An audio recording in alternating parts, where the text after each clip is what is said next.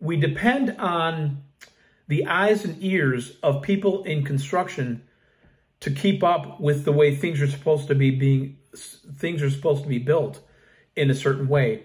And they're carrying around iPads, looking at a model, looking at a physical object, but there's really no correlation as to how to get that information back into the system to be able to compare what we actually coordinated and what's supposed to be built.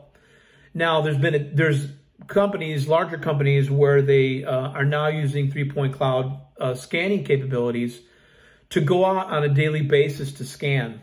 However, that is really heavy lifting, and it's not a inexpensive option. It can be pretty expensive.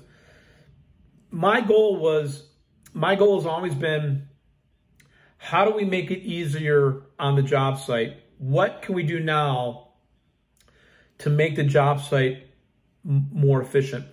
And how do we tie and correlate what we're doing as modelers, as coordinators, as virtual construction individuals to perfect the model and to build from, but how do we get what we're actually building back into the system